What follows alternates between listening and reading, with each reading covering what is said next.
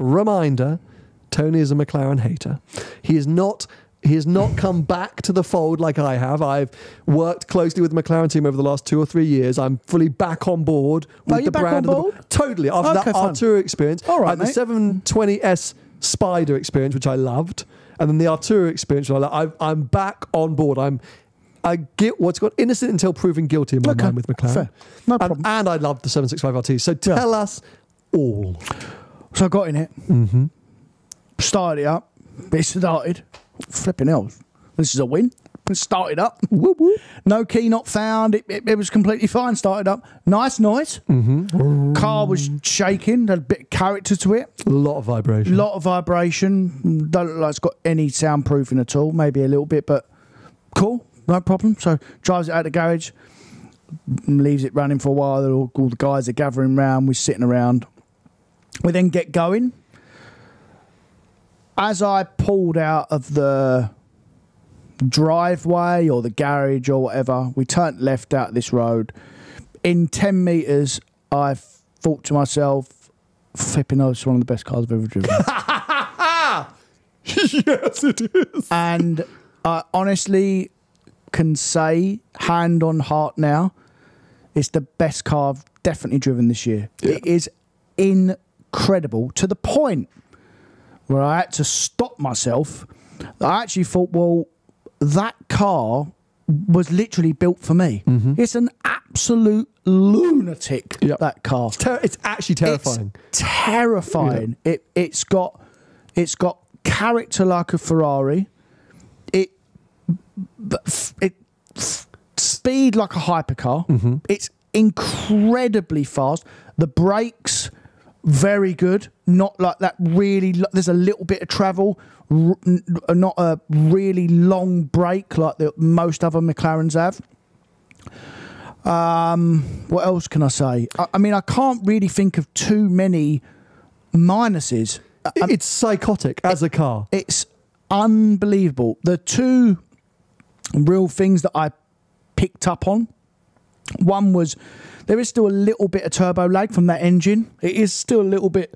It's part of that engine's character, though, I think. Maybe. I'm not wholly against that boost feeling. I think it adds to the experience, but you're right. If you're really urgent on it, you're a bit like, come on, because it's so quick. But not like a 720S. Nowhere near like a 720S. It's loads more urgent than the 720S. And as well, I think it's because they got them stupid, really thin front tyres, maybe the carbon tug as well. There was still some understeer. McLaren really suffer from understeer, obviously, and there was still some understeer. But apart from that, mate, I mean, I'm being so critical. It's definitely one of the best cars I've ever driven, for sure, and it's a car that would be really, really, really high on my list to own. And I said to you when I got out, At the meeting point, I'm going to buy one. Yeah, he literally. I said to him, "Oh, what? They're going on Auto Trader." He goes, "Oh, I've already looked." I'm going to, because this car is like nothing I've ever driven. It was incredible. And then once I'd got back and after I'd calmed down, put my brain back in gear, I realised that it was still a McLaren. As good as it was, it will probably break. Bullshit. And and you said to me as well, if you had to pick between the McLaren and the black, initially I did say the McLaren. After I'd had some real thought about it, I would still go the black series as a whole, as a car, for the many reasons that the McLaren is like 10 or 0. You can't stop it's a flipping wild animal. So if you said to me you got it for an hour to blast up that mountain and come back, I'd have the McLaren all day. If you said to me you've got to drive 900 miles You go and do a track day, and then you come back out of the Black Series all day. Well, actually, just on sayings, I mentioned Latham Steel Doors, who've been supporting us throughout this trip. They've given us some Australian slang to decode. Oh, my God. So you don't know about this. Let me just drop a you're in water bottle. trouble here. Let's see how we get on here, people, because I thought this would be quite fun. I'm going to test Tony to see whether he knows what these phrases mean. I have no idea. We're going to start easy. Right. A cold one. Beer. Yeah, that's pretty straightforward, I'm right? not as silly as I look, am I? Ankle biter. Little kid. Are these also UK slang? These Some are just of them, Cockney yeah. slang. Cactus. Cactus. Klingon. No, I've got dead/broken. Oh, right. Something that a Latham Steel security door never is. Oh, he's done well I'll there. charge you extra for that line. A cactus. Hard yakka. Hard yakka. It's been a hard yakka kind of day. Is that This whole trip has been hard yakka. Exhausted. Hard work.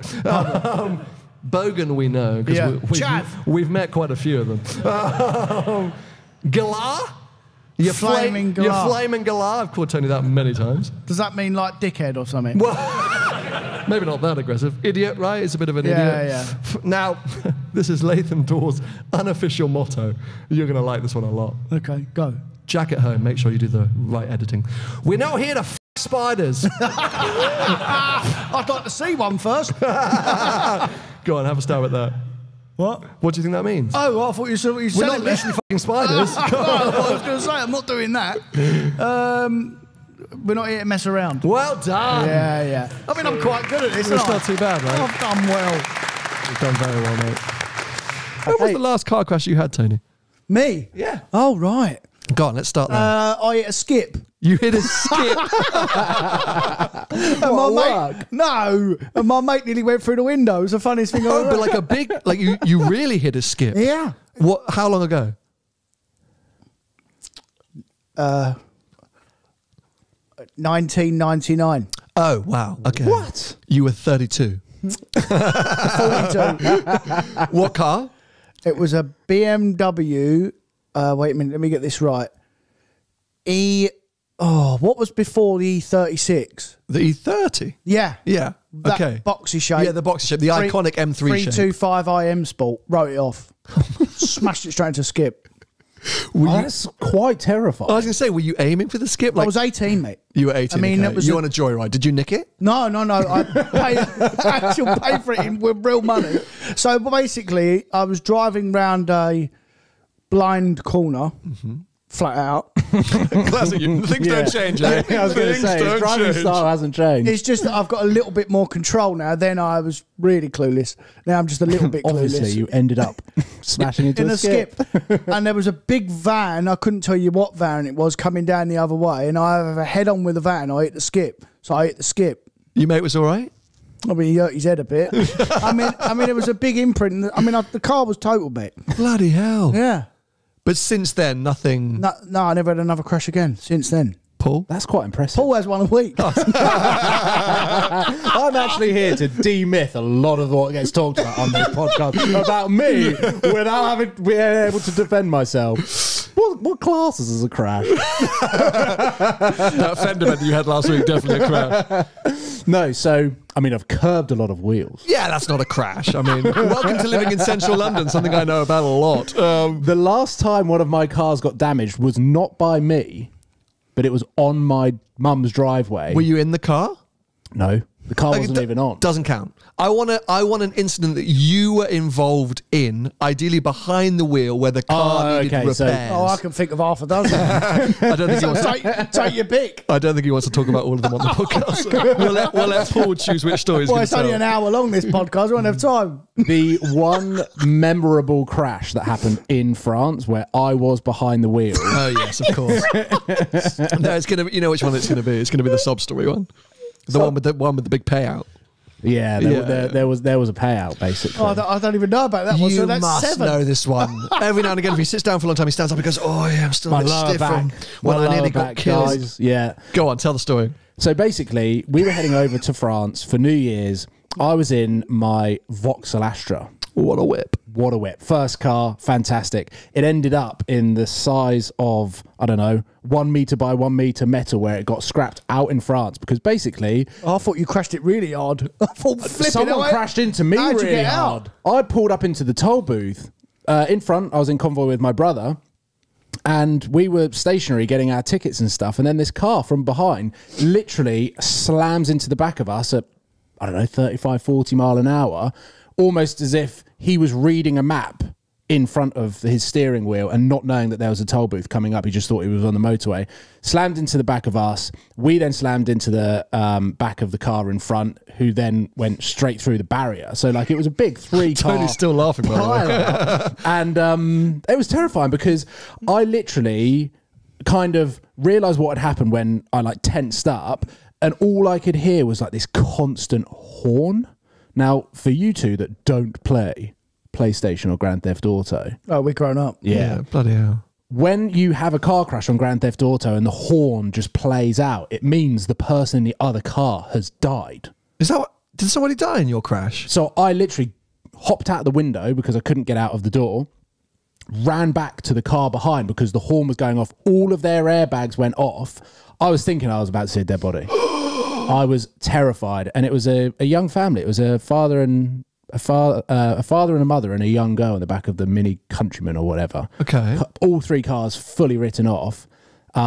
We like pushed the cars into the lane. Were they all right? You never got to... Were they all right? They were absolutely fine. Oh, okay. Yeah, thankfully. Thankfully, Safety my of God. modern Exactly, cars. How yeah, about yeah. that? If they were in an old Mini, like, they would have all been finished. Or French car. Or Citroen or Renault, you've been dead. Anyway, let's try and move on to some slightly lighter topics. Well, actually, we're not going to do that. We're going to move on to a Tony rant because you touched on it just a second ago. Mate, you always say this. People just think I'm really miserable all the time. Hey, you are. Oh. Okay. You called me over the weekend. Fuming. Mate, I cannot stand how people drive in this country. It's got worse. So go on. What's your big issue? Well, a lot of things are my big issue. Okay. But you've half touched on it. Driving in central London now is a full-on disaster. But I was calling you about motorway driving because that's what I did a lot of driving over the weekend. I went to Leicestershire, go and watch the football. Oh, hey, come on, you Blues. I don't want to talk about that because we lost. Got a good idea. Your team of crap, aren't they? Really bad, yeah. And then I went down to the New Forest because I went to see the Slang.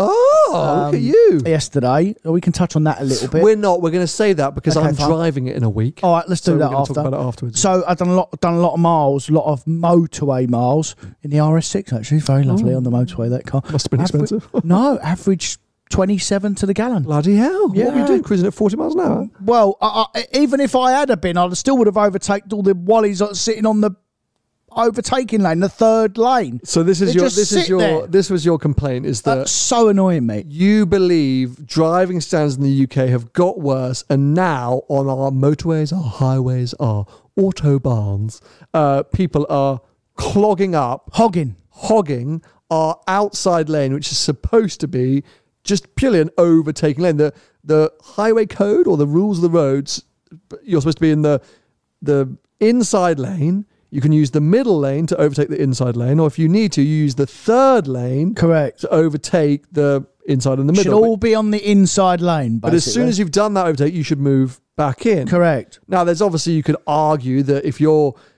approaching or catching a vehicle in front of you that you're going to overtake imminently, you could stay in that far lane for a minute or whatever, but if it's an empty lane situation, if you're not actively overtaking, you shouldn't be in one of those two overtaking lanes. Correct. But in this country, everyone joins the motorway and goes straight to lane 3 or 4 and just sits there.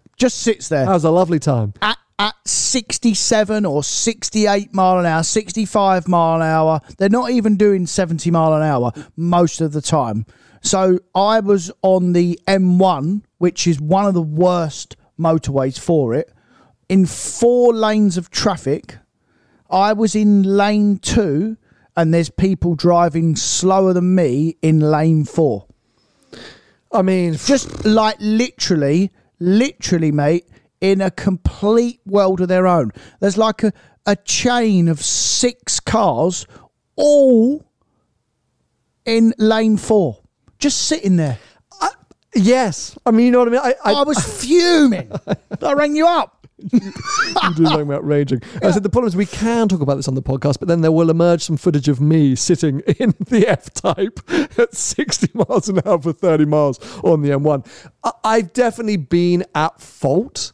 I try as hard as I can. Like I like to think that I'm not a lane hogger, and if I ever see anyone even approaching my rear mirrors, illegally speeding or not, I'm like, I get right out of the way. I try and be as courteous as possible. But there'll definitely be times when I haven't been paying attention and I've ended up sitting in that lane longer than I could have been. Yeah. I will freely put my hands up and admit that. But I see it far worse than what I'm doing, 1,000,000%, and I get aggravated by it. So therefore, I like to think that I'm not the worst offender. I mean, we're very lucky in this country because we've got one of the safest road networks in the world, and the motorways as well. They are statistically the safest roads in the world. Just bumpy. But they are very safe. But the driving standards are some of them, mate. And you know what? There's even actual cars that are actually worse offenders than other car makers. So the worst that I always see is Peugeot. If you've got a Peugeot, by the way, just don't drive, get the bus. Like, throw the car away, get the train or the bus or fly, do anything. Just don't get in your car. They're the worst drivers ever. The other ones, hybrid, Toyota, Uber drivers. Oh, yes. No, but Uber drivers in general. Just so far up their own bums. Just think they rule the road. They do whatever they like. And don't get me started on Uber drivers in central London. I actually think Range Rovers. That was my third one. Yeah, but often old Range Rovers. Yeah. But do you know what that is? The Range Rover is for completely the different reason of the Uber driver and the Peugeot driver. Yeah. The Range Rover is, I'm in a Range Rover, I'm in a great big Jeep, and I am not moving. Well, I'm blocking the road. I can tell you what my dad used to obviously have all those Range Rover Sports. Wasn't that at all, because he's not that mentality. But his was, I hate driving. I'm miserable. I've bought this very expensive car that I don't know if I even like, but it's very comfortable. Yeah. And if I just join the motorway and just get into that fast lane, I don't have to do anything for 70 miles. It just drive itself. I can just sit here. Yeah, I'll put adaptive cruise control on. Radio 4.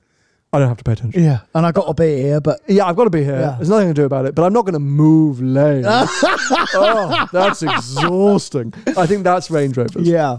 But, you know, what can we do? We can sit here and moan and complain. We're not going to change anything. This is just... I see people complain about Twitter all the time. Yeah. You know, we're lucky we get to go into mainland Europe and see how people really use their motorway network or their auto route network, and it makes sense. Overtaking, then get out the way. And I say, I try my best, but... Sometimes you just get caught in that train. That's the other thing which is hard, is let's say you get caught in that train of people going 60, 62 miles an hour, but you've then also got traffic in the middle lane. What are you supposed to do? Like aggressively cut in between non-stop? Because you then end up undertaking, which is also not permitted. Yeah. So it's the mess. It's a mess, but rant over. I know there's one more little bit. There's another thing that really annoys me just as much as that. Lorries overtaking other lorries on 2 carriageways. So one's doing 55 and one's doing 56. Now, I understand I'm probably going to upset some lorry drivers, because I'm sure some of you are. But honestly, what does 1 mile... And actually, it's dangerous, by the way, because if there's an emergency vehicle trying to get past on one lorry's doing 55 and one lorry's doing 56, you're holding a queue of traffic up. There's nothing you can do about it. You've got to sit there. You either brake or come back in, which you obviously don't want to do, or you sit there and wait till you overtook, which takes 25 minutes because you're doing 1 mile an hour faster than the truck in front. Tony. It's infuriating. If you were a lorry driver, would you not be launching every other lorry on the road? No. Yes. Shut up. I'm sorry, would be there maxing out RPMs and speed on your lorry, get out of the way. I'm coming through. Well, I wouldn't do it. It's just, No. it annoys me so much. You are caught in a lie there, my friend. You would be launching everyone. I am not going to tackle lorry drivers like you on that one. One, I will just, that's what it is. So one story which we haven't shared yet, which didn't make it into the edit because I know it won't. It was way too fast. We went up the Großglockner in Austria. Beautiful. One of the best driving roads in Europe. If you got there early in the morning, you're the only people there. So we're having some fun. And we're going right up to the top and we're doing some speed. And I remembered, there's a tunnel at some point, because when I went to the F-Type, I left a camera by the side of the road and did like a big flyby through this tunnel. And I see the tunnel at the top, and I'm like, yeah, here we go, I'm going to give it large. So building up some speeds, we get to the tunnel, I descend it into the tunnel like, nah. There's 2 tunnels. The first one has a really hard right as soon as you go into it. And it was about 6 degrees, and it was wet, and there was ice. And I literally, as I went, oh, fuck. So the wrong tunnel. So I'm like, right, I can't touch the brakes because I'm dead. I genuinely thought this is a huge smash. I was like, oh no. And I'm half knowing that Tony's like right behind me. So somehow I make it round to the right, and then I go, oh no, but then it's hard right out of the tunnel as well. So I'm like, okay, I've got to somehow shift gear. But obviously being in a manual, one car, you can see on the footage, which will not be shared anywhere. I go ashen white. I somehow get the car around and I'm like, I'm going for a gear, swing it into the next right, and somehow we made it alive. It's the worst feeling when you go ploughing into a tunnel and there's water, because it's always slippery in a tunnel as well. And then you think, there's a right there. I mean, it was a disaster, and you should never go ploughing into a tunnel. I just convinced myself it was straight. No, you should never go. But the best thing is, and he is a listener, there was a lad in a GT3 RS who had followed us up the hill a bit. Coincidentally, he was there in his car and he'd followed us, and I think the view from his car must have been outrageous, because he'd already been up and down a few times, so he would have remembered that the tunnel went right, and we would have just gone into this black. We didn't see him again. He was like, I'm not following these idiots. Do you remember that time I nearly put the pistol in the wall in Spain? Gary was sitting next to me, wouldn't he, Gal? No. He was sitting next to me. It was the biggest crash I've ever seen. We've all been in the car with him in Indigo. Quite terrifying, isn't it? Yeah, not fun. It's because he's so competitive. He's just determined to be like, oh, I can have everyone. Yeah. But we had fun on our trip. We had a good time. We did, Apart from that one moment, we drove fairly sensibly. I think by now all the main channel videos will be out. So if you want to see any of our adventures on track or off track, you can go and check them out. But as I say, it wouldn't have included. You should check out the on track one, because we nearly had a crash. Like genuinely had a big crash. Did you keep that in? The problem is with you, Tony. It's this competitiveness. But did you keep it in? I don't know. I haven't edited that video yet, but I almost certainly will. I almost certainly will, because it was funny. Tony, even if you were on track with Lewis Hamilton, I think you would. I wouldn't see where he'd gone. No, I think you would probably at least. Well, firstly, you'd send it up my inside once. So we're going up Austria, turn 1. This was the worst part. Funniest prick. I go, right, come on. So all jokes aside, and we said this in the main channel video, he is genuinely very quick, Tony. On track and off track. Tony is a very good driver and very, very quick. And a lot of it is confidence, but a huge amount of it is skill. So not a lot of skill. No, don't do yourself a disservice. He knows what he's doing. Big crash. We spent half the morning doing our own thing, and then I heard, right, let's go out on track at the same time. You can kind of see what my lines are doing, and it'll be good for the video. So we're going up towards turn 1, which is straight uphill. You can brake really late, and we both. Does anyone know Red Bull Ring? Does it know? Hands up if you know the Red Bull Ring, the F1 track. Goes uphill. Okay, so it's a really steep uphill, and it's a fast right-hander at the start of the lap. And we'd worked out early in the morning that kind of normal braking was at the 150 meter board, and throughout the day you're going to get as close to Did you go past the 100 meter board at any point? I did when I overtook you. Okay, so here we go. I had to. So we're going, and he's coming up the inside, and I go, this bloody bellend, he's gonna send it. He's too competitive. So I go, I'll do the old switcheroo on, and I'm going to brake just after the 150 because he thinks I'm going to brake at 200. I'll brake just after the 150. He's going to be too competitive. He'll try and send it up the inside. So he does. I brake. He goes sailing up the inside. I go, great. I'm going to do the switcheroo. Instead of allowing me to cut under him and power up the next straight, he literally parks on the apex. He comes to a stop on the apex. So I'm like, here we go. Ah! I have to grind to hold, lock up, and then he goes and drives off up the hill. The thing that done me was, right, if it had been roles reversed and I'd have been on the inside and you'd have been on the outside, braking at 150 is late. Mm-hmm. I broke at the 100, mate. Yeah, and yeah, I yeah. couldn't stop the car. But That was mate, the problem. we were not in a race. No. There is a huge runoff. It's a track. There's like it's F1 grade. You could have just gone straight. I nearly you did. Keep saying, mate, I had to make the corner. No, you didn't. But I'm not going off. Why not? Because I don't want to go off. It's tarmac runoff. There's no gravel. You could have just gone straight. Instead, much more dangerously, at 100 odd miles an hour, you went, I'll just stop here. Yeah, because I wanted to get the car turned. But anyway, that's another thing. And there was another one. When you This got was the inside of me. No, that was funny, sorry, that going one. downhill. That was the worst one. I had to get out of it. So there's another, I think it's like turn 3. So you go up the hill, turn right, then there's another fast straight, then you turn right again. And then there's another straight, and it's downhill braking, and it's like a tight second gear. But set it up because this was later in the day. Yeah. I had He gained, was fast then. I'd gained some Yeah, speed. he I'd was gained fast some then. speed. But there's one corner, which is the downhill right, where Hamilton punted off Albon a few years ago. Yeah, and, it's the good. famous F1 corner. I just couldn't quite get it right. I couldn't carry as much speed as Tony. And I was still learning how to do that corner. And so Tony's this far from my bumper. Everywhere we go, I'm just like, piss off. And so there's a great shot, and you can see him right behind my bumper. And I go into the corner, and I'm going, oh no, I'm still a bit too fast. So I carry the brakes into the corner. He, this far from my bumper, goes, oh, I'm about to punt him off the track. So I has to swerve out of the way, freaking slam on the brakes Mate, again. I didn't slam on. I had to get out the brakes. Okay. I mean, I was literally going to pile into the back here. I mean, had to thanks, get out mate. of the brakes I would and have go left. you would have had to pay for my car, you know that? Yeah. Yeah. What a dick. So don't go on track with Tony. Don't go on track with me. or at least let him go half a lap before you. But we had a good time. Tony, impressions of Australia? Go. Yes. Shithole. Full on. I mean, I'm in here doing a podcast, trying to look after you all, and there's fucking something trying to eat me. What would be your favourite city so far? We still have Perth left, but out London. of London, okay. Out of Melbourne, Here. Gold Coast, Sydney. Sydney, yeah. So far, yeah. You know what? You guys get a bad rep outside of Sydney, and actually some of you even today are like, Sydney's a shithole, because you live outside of it. But for us, I think it's the closest we get to a big international city vibe, and that's not to slag off any other parts, but Gold Coast, obviously, it's just retired people going to sleep.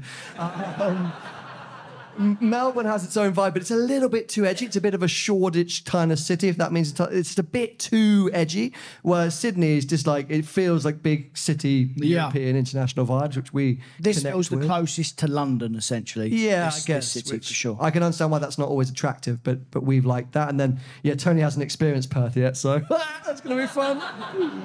Do you work in a bank? Tony, bug, huge bug. Is that going to kill us? What? Who said yes? Twice. Why are you all laughing? It's not funny. Fucking hell. I'm freaking out now, guys. Will that jump? Everyone's giving me mixed answers and it stresses me out. What is it? Why is he running away? DJ, don't move away. You've got to stay close and stamp on it if it comes at me. Okay, right. I'm now not going to be paying attention to anything else apart from this psycho. Shoo, shoo. Shoo, shoo. Are you admitting that you're starting to see some of these older cars, whilst they might be crap and expensive to run, do have something about them? No. Oh. If I could get that bug to bite me and kill me now, I would. Tony's dog is the size of Tony. I'd be terrified. It'd be quite funny to have him in the podcast when they're just sitting there, staring, sort of death staring people. But he would, yeah. That's what Yeah. he'd do, yeah. Just sit there looking at you all. Judging you. Thinking, I mean, that'd be dead. The bug would be gone in a second. Be dead, mate. Be gone. Absolutely. I'm fuming about this. Bug's come over me now. That bug is destined to kill us.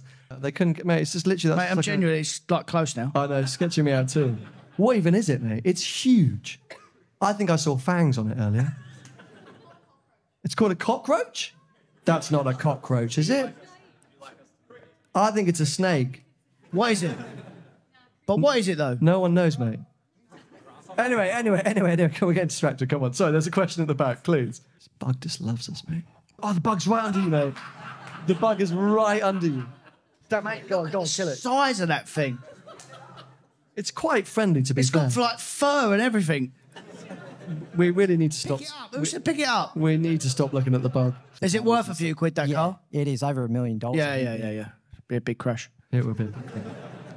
Very cool though, and you're right. Often overlooked as a bit of Australian flag waver. Yeah, so you're flapping I was now, going to aren't say, you? can we just notice everyone? By the way, the bug has made its way to the front of the audience. They are freaking out, people. They are Oh, he's brave. Oh, this is a well bushman. done, boy. Steve Owen's got it. Steve Owen's got it. Oh! Not near the RS, please. So yeah, have you? Tony's Picks it up with his hands. Flipping hell. he's a pig farmer. Yeah. He's going to have that for dinner. Tony's. Hey guys, since you're in the country full of dangerous creatures, what's the most dangerous car that each of you have driven? Easy. I mean, that's quite easy. Go on. What's yours? Pista. Pista. Yeah, 480 Pista. With cold tyres. Yeah, you often say that. I think it is a bit Larry. I'd say F12 TDF. Yeah, I think F12 they're similar, yeah. Very similar. TDF Yeah. just literally wants to kill you in laughs when it does it. Yeah. Pista, I think, is more like but yeah. It's more like Karate Kid. Yeah, literally, it's just like you know, Yeah. it's just all in a split second, like something that happens so fast. What was the punch? What's it called? The Bruce Lee, like you just don't see the Pista coming, and then it's like dead. Yeah. Where the TDF is like, Yeah, literally. Yeah. so yeah. They're both death traps. What about dangerous in terms of shit boxes? Oh, 360 Ferrari.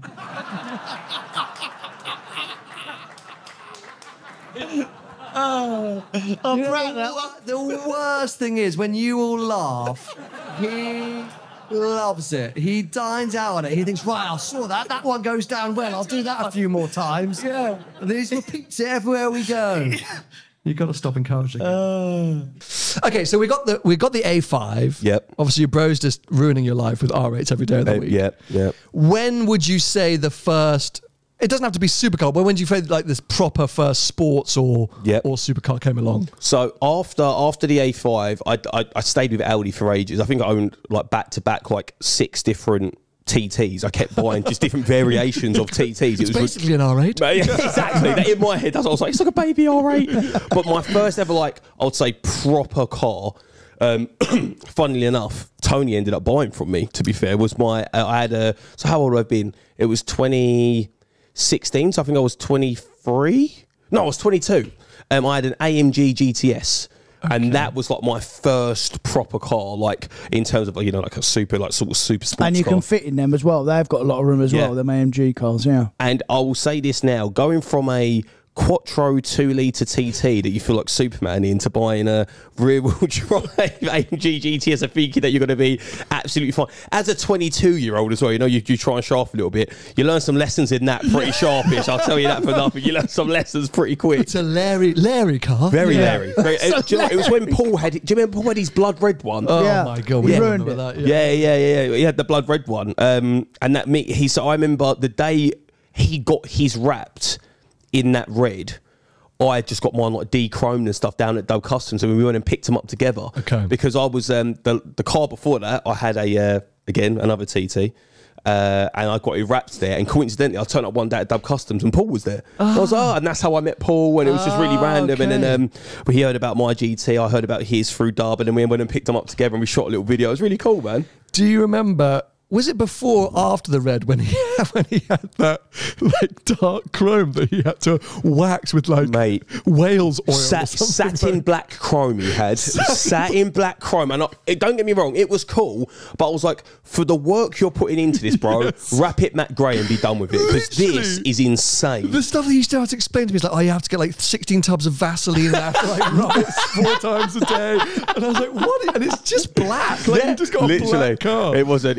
Yeah, it didn't do him any favours, man. That was a headache, that thing. But quite a change as well from Audi to Merc, not just to a powerful rear-wheel drive sports car. Yeah. How did you bond with the whole Merc thing? Because it's like super different interface and... Yeah, it was quite different, actually. Like you said, that was a weird thing. I think at the time, when you're that young, you hear like a... You know, like I used to do this all the time when I was younger, right? I would see someone's car and go, yeah, what litre is it? Like, that was the most important thing in the world. The MPG? Yeah, exactly. Yeah, nice. So for me, it was kind of, again, referring back to Tony's famous, if it's not a 999 deposit, a 999 a month car, but buying it. Merc used to have these crazy deals. They all have though at some point. They, at some point they use it, and now obviously the whole market's changed. It's not like this anymore, and you used to not be able to discuss it, but now it doesn't really matter because it was about 8 years ago. But for that car, I put $3,000 down, and I think I paid 600 quid a month. For a brand new AMG GTS. Yeah, that's why I bought it. Yeah, fair. I'll come clean because everybody looked at me like, Jord, what are you doing, mate? How have you pulled this one off? It's like 100 odd grand's worth of car here. I was like, mate, I'm paying A4 money for this. It's insane. Yeah, like, I was paying 600 quid a month. Don't get me wrong, 600 quid is not a small amount of money, but for a GTS, for that kind of do you know car, what I mean? It was crazy. We are now an hour into your first ever press day. Yeah. What were your thoughts? Well, I was asleep. Do you want to explain to people what we've experienced so far? Well, yeah. So we arrived to this beautiful manor house, lovely place in the middle of Birmingham. Yeah, we're Solihull, which is just outside Birmingham, in the middle of the UK. I think we could say. Yeah, I would say that. We were greeted by some croissants and some breakfast. Some lovely people at the desk said good morning. We had a nice coffee. We had a little sit down. We met some people, journalists. I don't think they're video journalists. No, a lot of journalists. Regional written journalists. Yeah. So from Birmingham Daily and stuff like that. But there's a few recognisable people that I know or recognise. Yeah, I have no idea who they are at all. He's like, so are these YouTubers? I was like, nope. What do these people do? And then we got comfortable and started to watch a video. and then half hour later I woke up. So this is something which is very, very normal. Is that normal? For especially an Italian brand, but most press events is there'll be a briefing. So before you go out in the cars, they do a briefing so that you're familiar with the product you're about to drive and you understand about the sort of brand's ethos and trying to answer all the questions that journalists are probably going to ask the press team throughout the day. They just want to get it out of the way early on. And actually, probably not a bad idea because you watch a video, they haven't got to stand there forgetting things. It's all pre-recorded. There's a number of people that make the video. So they try and make it a little bit more engaging because you're not listening to the same person for half an hour. So I get why they do it, because don't forget that this isn't the only thing they're going to do throughout the course of the year. They do this hundreds of times a year, right? And this is a press tour, so there are a number of stops on this tour, so it's just easy for them to just have a pre-recorded video. Yeah. And Ferrari are very good at it. They do about 3 hour long ones. Do they? The problem is, the videos I find are great for like the first 15 minutes. I'm absorbing all the information. I drink the Kool-Aid. I'm like, yes, Maserati is a luxury brand. Yeah. Yes, the styling is oh, and the exciting future is exciting. Yeah. And then by about minute 20, I'm starting to go, I'm not sure I care about the spec choices. I just want to drive the car. It somehow goes on a tad too long, but we cannot blame them for that. They're trying to provide us with all the different information, and we're just what would you call it? Spoiled buggers who are like, just get us in the car. Yeah. That's how we're going to find out about these things. Yeah. Okay, so go down here. I have no idea what we're going to find. This right? Yep. Just. All right. I'm hoping you can have some fun. What have you just? I've made this up. There's a big truck coming, so that's not a good start, but just keep that in mind if you start going fast. There could be a truck coming the other way. What goes on here then? I see trucks. And where have you taken me, mate? Engine sounds very different to some of the other vehicles we've driven today, which has the same engine. Yeah. Loads more turbo whistle, bit gruntier, less kind of tinny. And even from outside, it's fast, this car. Yeah. This car is, from memory, really fast when you really get into that throttle pedal.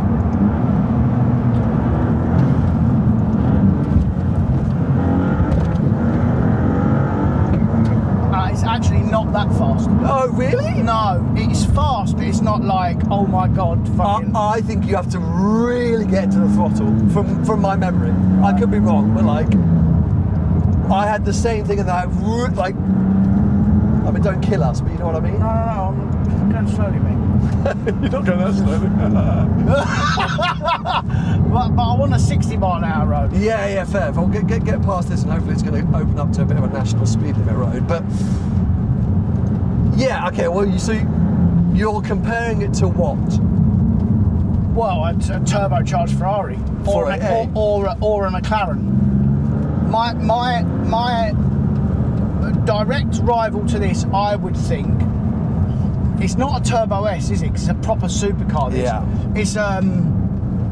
It's like a McLaren, not 720S. It's like a 570S, right? Yeah, 570S. It's not really a comparable car at the moment, but I mean, Artura, obviously this isn't hybrid. So yeah, you're then saying 570S, maybe the McLaren GT, for example.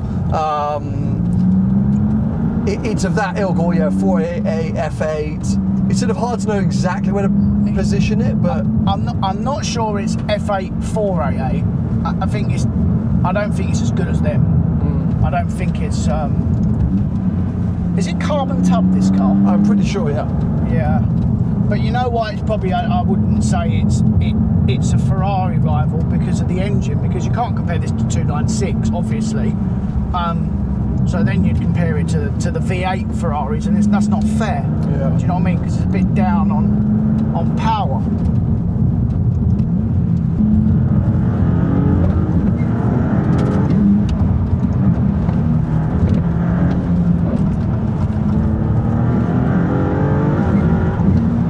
I really hope the audio is coming across. Both of us concentrating quite hard. It's not usually that I don't speak, but I was just letting you all enjoy the sound of the engine and the exhaust. Oh, good God. Did you breathe at that point? No. I thought I'd just, hold my breath. And I mean, it just goes down the road quite nicely, mate, to be fair. it's a little bit crashy still, though. Yes, it moves, but I like a car that moves around. Sure. Oh yeah, a car that wants to kill you is the best car in the world. Yeah. Right? But I wouldn't buy one. No. It's not. It's not for me. I'm actually glad that I've been actually managed to, because I have looked at these before. Sure. So I'm actually glad that I've come out and drove it today. So I appreciate that. No, hey, well, I'm here to help. Your car buying decisions. I've spent 200 odd grand and went, oh no, forward money in the RS6. That spec nearly was 200 grand as well, but anyway. I'm saying this in a celebratory way, but also with a few tears in my eye. The 360 sold. I know it's sold. I mean, the whole car community know it's sold. Bloody hell. I mean, actually, ladies and gentlemen, you crashed the Collecting Cars website last night. Yeah. As the auction for my Ferrari 360 ended, so many people logged on to witness the end of the auction that you crashed the site. So, Tony, you're probably not wrong to say that a lot of the car community are aware that it's sold. Wait, they are. But yeah, my God. I'm not going to name the buyer. He wants to remain anonymous, but he is actually a listener of this podcast. Paid top dollar for my car. What an absolute hero. An absolute congratulations to him. And actually, I have mobbed that car, mate, and gone in on it several times. And actually nearly died in it once.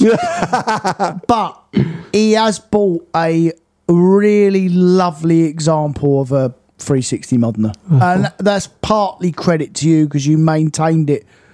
Is it prestidiously? Prestidiously. Yeah. Yeah. That's it. You actually got me a little bit emotional then. I was like, Tony is saying nice things about the 360. I'm like, I'm getting really teary-eyed, but yeah, it's still a pile of shit.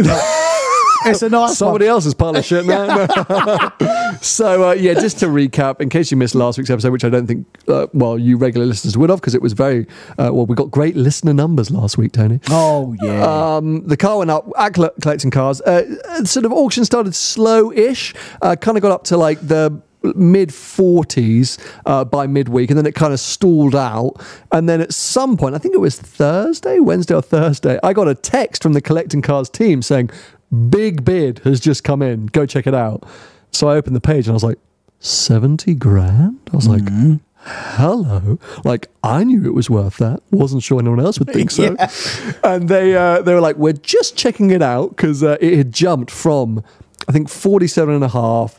Then a bid came in from 65, and then that same bidder then bid himself up to 70k, and they were like, that's a little unusual, so we're just going to check it out. And also, it's a big leap, like, bear with us. And I was like, oh, please don't be a hoax, because like, I'm really excited now. Please don't be Tony. Yeah. Can you imagine if it was me? You idiot. No one's paying this much. But no, they'd said, look, it all seems legit. And actually the guy then DM'd me on Instagram a few days later, and I was just like, look, I keep my fingers crossed for you. But he was like, look, just so you know, it was just fully intentional. Essentially, his tactic, as far as I understood it, was, I really want the car, and I kind of just want to end things early. Like, I want to bid it sort of strongly enough that everyone else is going to go, I'm out, fine, like, let's just watch it go, like, good on that guy. So I think his initial bid was the 65k, and then he kind of got a bit nervous and thought, oh, maybe that's not going to be enough to really, like, warn people off or ward people off, so I'll go 70. And good on him, because I actually got 2 emails post that from people saying that their max bids were going to be 60. Well, one was 64 and one was 65k. So he wouldn't have bought it. Or if he left it at 65, it could have got a bit juicy at the end, but he made the right tactic for him. And he wanted the car because apparently he's watched a lot of the adventures, he's listened to the podcast, he felt attached to the car, understood it's maybe, well, he got the sentimental value for him, the sentimental value for him. So I think, let's be honest, he has paid top dollar. I paid top dollar for that car 6 years ago. He's paid top dollar, but he's very happy to have done so. Yeah. And I'm ecstatic that he's done so. And I'm glad he feels like some sort of attachment to it, because I've been in it and never felt attached to it. I mean, I thought it was going to fall apart. Hey, don't say that. Don't say that. No, honestly, it is like I just said, it's a really, really lovely example, and I'm pleased. It's obviously gone to a good home. Yeah, all jokes aside, for me, it was literally the best scenario, because I know that car is going to be cherished and loved and continued to be driven the way that I've driven it. It's going to be taken on adventures. The owner's got plans to take it to different places. Oh, totally going to use lovely. it. Also means that I can stay in touch with them in case I regret the decision and want to buy it back. I'm obviously going to have to pay even top dollar at that point. He's really got me over the barrel at that stage. Done you in. Yeah, maybe that's his tactic. Maybe he knew Sam's going to regret this and want it back at some point, so I'll make sure he has to pay loads. Do you remember when Tony said he was as good as Lionel Messi? So, he didn't say that. He did. Say that. His argument was him and me would easily be able to have a kickabout with Lionel Messi, whereas we wouldn't be able to jump into an F1 race and have a drive around with Lewis Hamilton. Yeah, we would. The point being, Only if he weren't driving. Only if he weren't moving. we could all get into cars and just go around a circuit with Lewis Hamilton. You could go to a football pitch and kick around with Lionel Messi. You two could not last 5 minutes in any kind of competitive nature in a Premier League football match with not just Messi. I'm talking about Bromley, who's a really crap Premier League I reckon I team. could if I was in goal. You had not got a hope in hell. Bromley. I don't know who's a bad Premier League team. I'm just Bromley. They're non-league. 100% he was thinking of Burnley, who still on in the Premier League. Yeah. whatever. I was thinking of Bromley. But you're super unrealistic with this claim that you think just because you play football, you have a really good understanding of what Messi does. And it's similar. He plays football, you play football, it's the same. I drive, Hamilton drives, it's the same. You said you can understand because the mechanics are similar. You can imagine or you can understand, or it's easier for you to interpret or analyse. You was going in on him. I was, because I hate Messi. He's just a load of hype. No. He's never delivered anything. No, you was going in on Lewis Hamilton, saying that he should retire and that's it. He's no good anymore. And I pulled you up and said that you as a human being, because you've never experienced what he's experienced in an F1 car, none of us have. As David from Brisbane, one of our live viewers, is from Tony, I can, because I've actually driven an F1 car, Tony. But not under the pressures that they have. Just like me and Paul played football all our lives, but not under the pressures that Messi has. And that's the difference between him being a top professional and us just being layman's. Yeah. But what I'm saying is the grasp of football is loads easier to grasp than you can almost feel the sensation in football, right? Everyone's kicked a ball. Mate, everyone's driven a car. No. But an F1 car, it's not comparable to any car you're ever going to drive. Have you driven one? No. Well, I have. Let me tell you how it is comparable. Let me tell you how it is comparable. Let me tell you how it is comparable.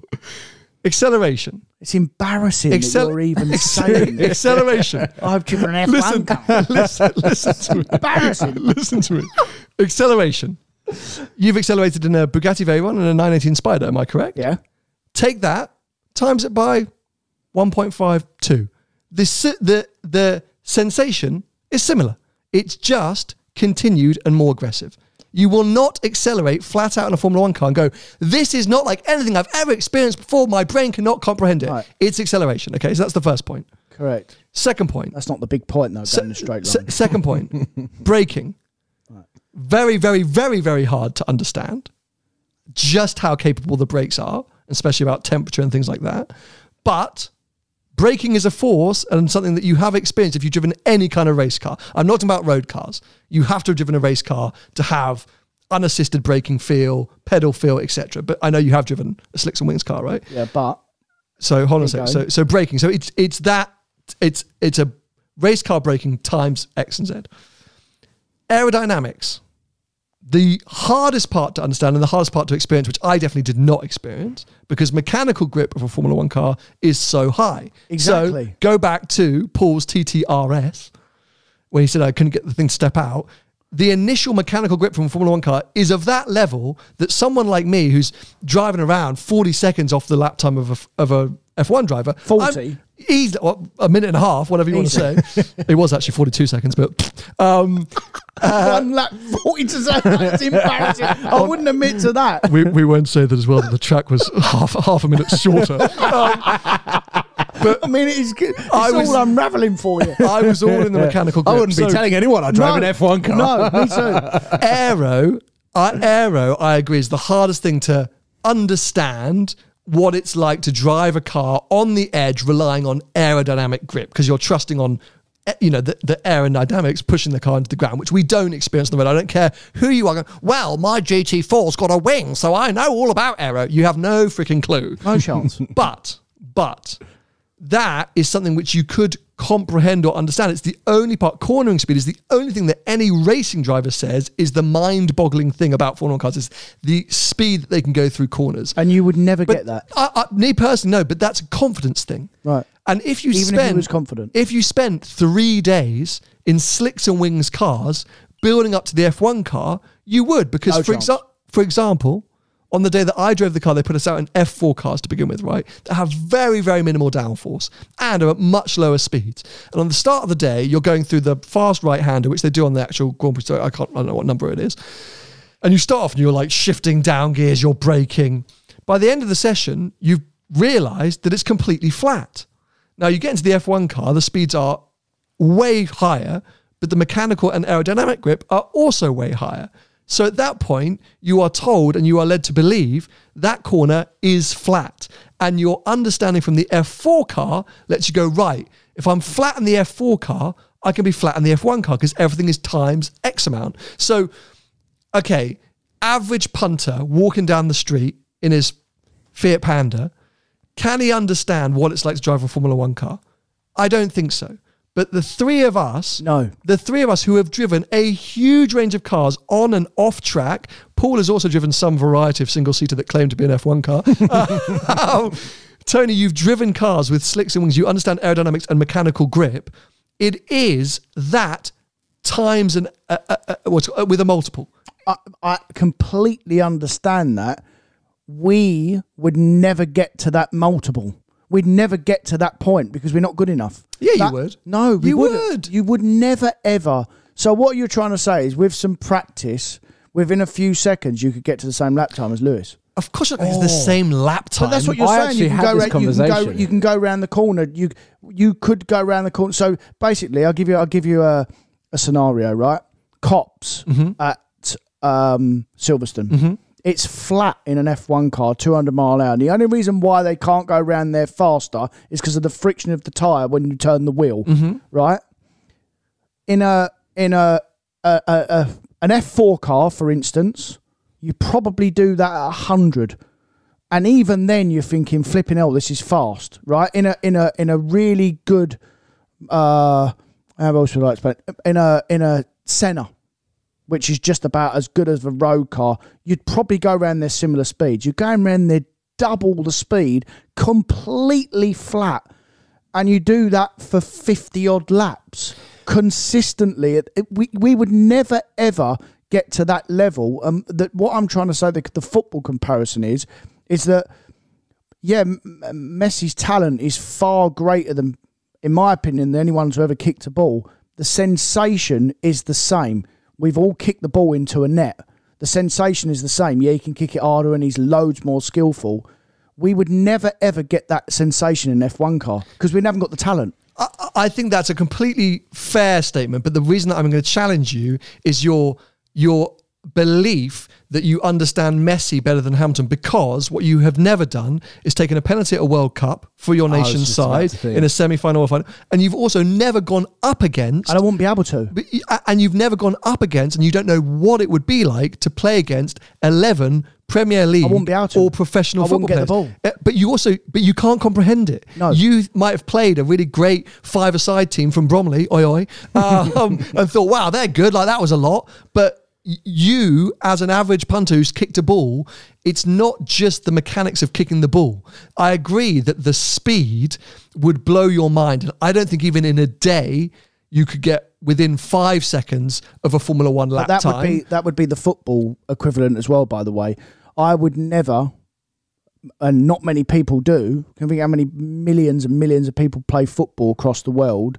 There's only really a select number of people that play Premier League football, real high-level football, because of the Fulton speed. You would never, ever get up to speed, even if you thought you was good. And me and Paul played at a half-decent level, and we played with people that played at a higher level than us. And you can see the level difference. It's like when you look at like touring car drivers or GT3 drivers, they're still unbelievable.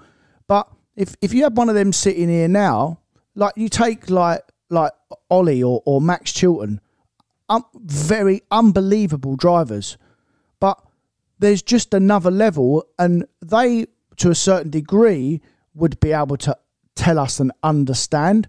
Max especially, because he's driven an F1 car flat out,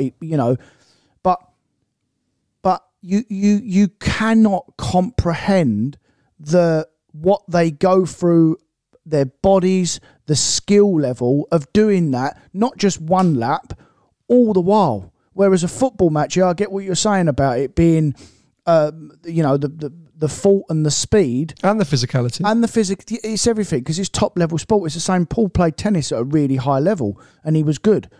But we've had loads of chats about it before, and I said to him, well, what if you played someone decent, professional? And he said, he wouldn't even get near the women pros. And that's I'm not saying that derogatory towards women. No. But I knew there was a mistake going live each week. No, I'm not saying that derogatory. I know what you're trying to say is this physicality, and the level. Yeah, of course. I could hit the ball as hard as the women professional tennis players, but it's the consistency in their ball placement and their fitness levels, like the way that they can play. But it's their conditioning. It's 2 sets down in a quarter-final. Like the mental and the physical element of any elite sport athlete is so much higher than anyone else. I think we're also completely ignoring the dedication and commitment that all of these elite athletes are putting into their craft, because we see a 90-minute football match, and if they play rubbish, they're useless, they've completely lost it. We see 2 races. Try and get the ball off them. You see 2 races of Lewis Hamilton in this season. You're like, he's lost it. He hasn't got a championship winning car. Look at him. His mentality's dipped down. But these guys have kind of gone through this elite level of conditioning that we're never going to experience what an entire season is like. But that's just like not even the tip of the iceberg of these football players that have been playing from the age of 6, and a lot of them now are going into academy level at the age of 8 or 9. My nephew's 11, and one of his friends has already signed with a academy football club, and it's basically been pulled out of recreational football. He's not allowed to play with his friends now. And the same with F1, mate. Look, all the Red Bull and all these academy teams. You ask professional football players, like, what are your happiest memories of playing football? A lot of them will say just playing in the park with my mates when I was about 10. Yeah. Because it becomes their life that they then dedicate to.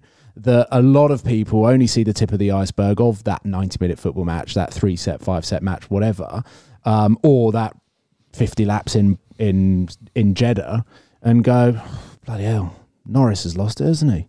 Yeah, I think that's analysis. Yeah, you're right. That trying to understand the intricacies of sport in general and also Formula One. But the bit that bugs me is the thought that it's simply impossible to comprehend what driving an F1 car must be like. And I know you love to mob me up, Tony, but I'm speaking from a teeny bit of experience. And I'm just trying to tell you, it's not as unfathomable as you think. And It's for us. No, I'm telling you from experience, it's not as unfathomable. I know my experience was different. I know I did 3 laps. I know I wasn't fast, but I'm just telling you the actual physical experience, which is what you think. Forget the sportsmanship side of it. Just purely the physicality or the experience of driving a Formula 1 car.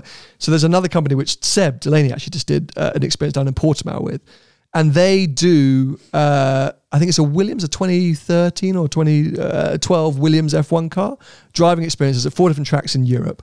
Their top package, I just checked, it's 10 laps, cost 17,000 euros. Wow. Now, I reckon... Waste of money. It's not a waste of money.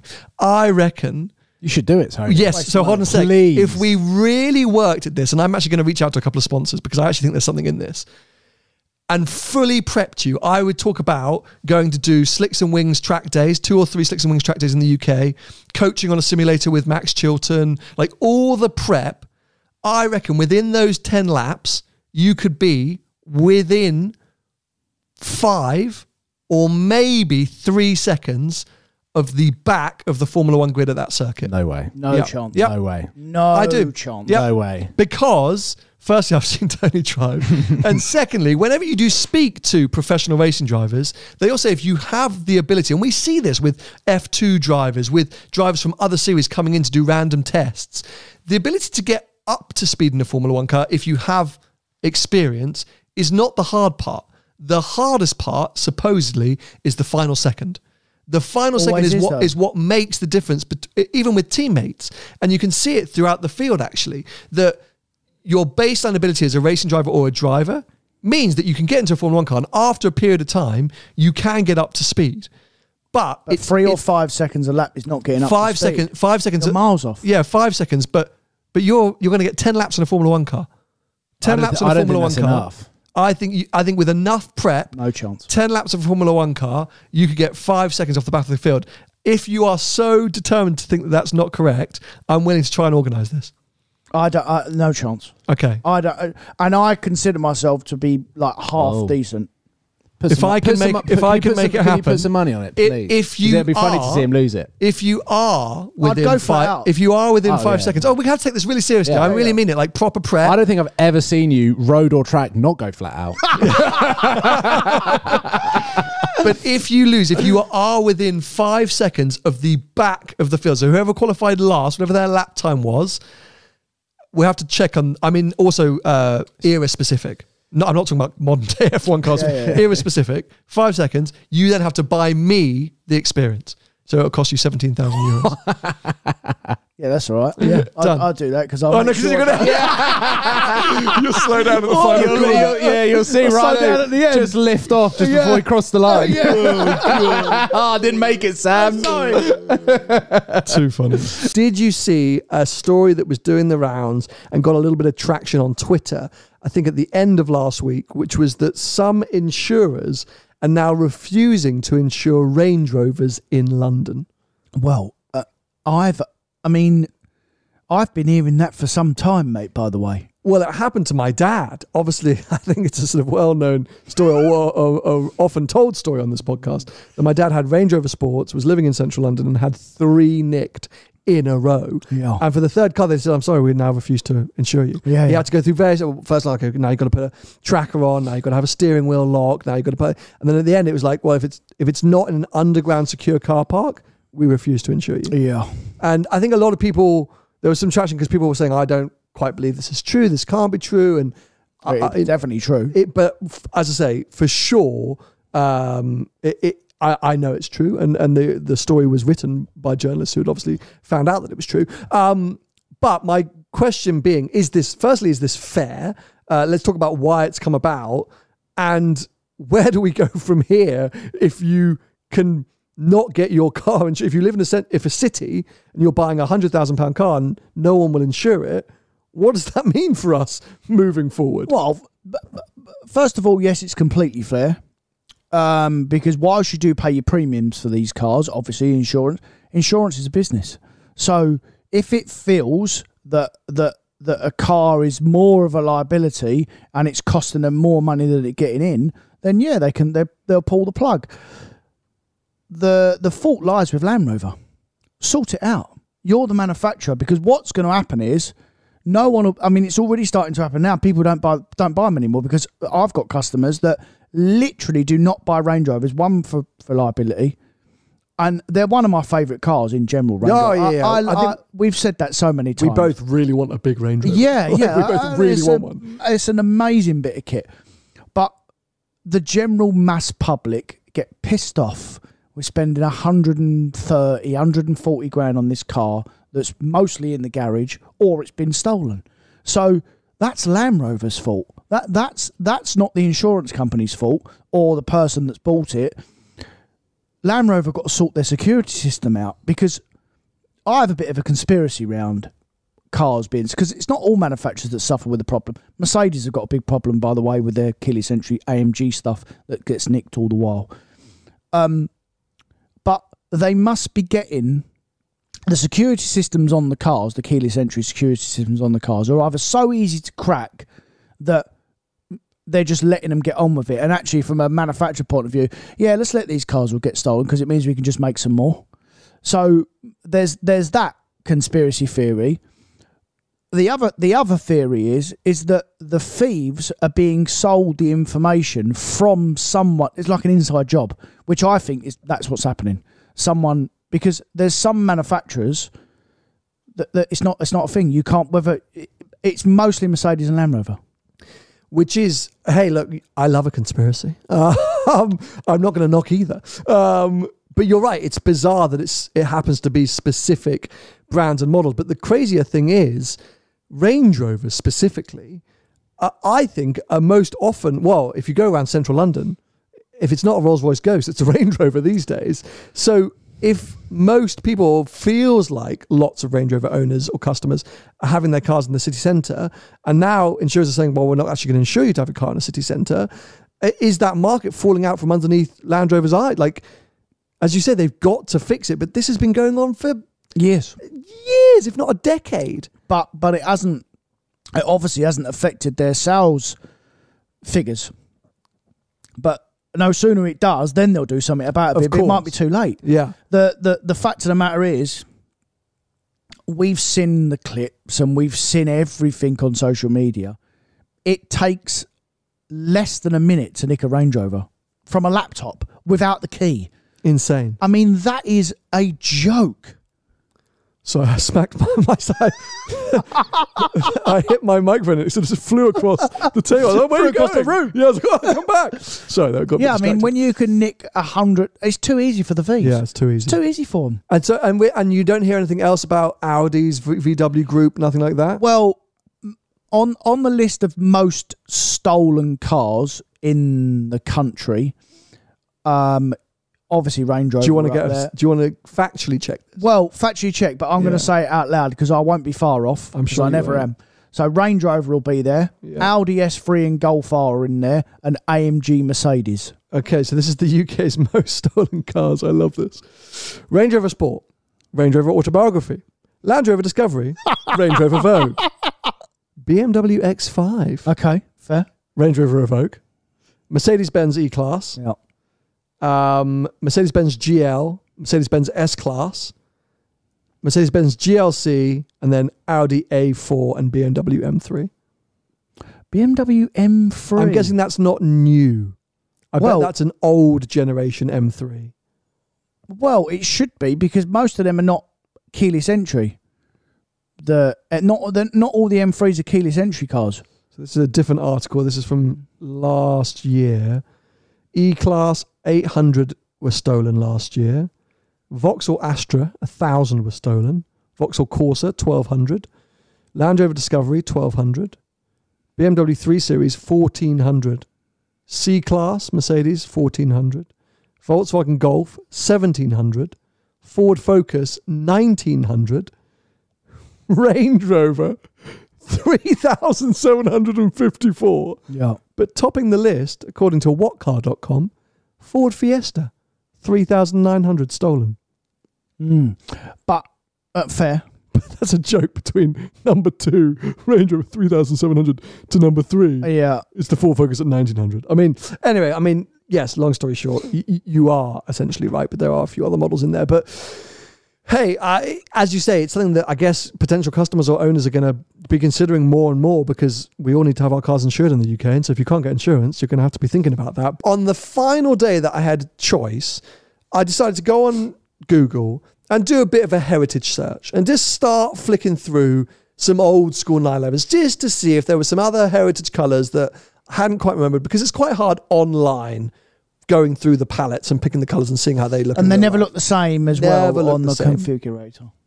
So I discovered a colour on an old 930 Turbo called Ice Green Metallic. Right. And this is a super light, desaturated, silvery green. And I was like, oh, I quite like that. And is this your GT silver compromise? Yes. So I was like, this is like a GT silver with a bit of green, but not too in your face. And I was like, and I like that it's nice. I like the heritage. Like, I was like, oh, I like this. And I found some older 911s as well with ice cream metallic. So I immediately pop on the PTS list. I'm looking like, no ice cream metallic. So I'm like, ugh. So I sent an email. Yeah, that you can have ice cream metallic, but it's the PTS Plus. It's an extra 10K. It's an extra 6 months waiting time. And I was like, no, I don't like it that much. I'll have Gentian, thank you. But Gentian. Literally. But I sent a message to the legend that is Luke, make green great again, and had a bit of a chat with him. By this way, this is Luke Gilbertson from DK Engineering. And I was like, look, help me out, because he's the master of green colours.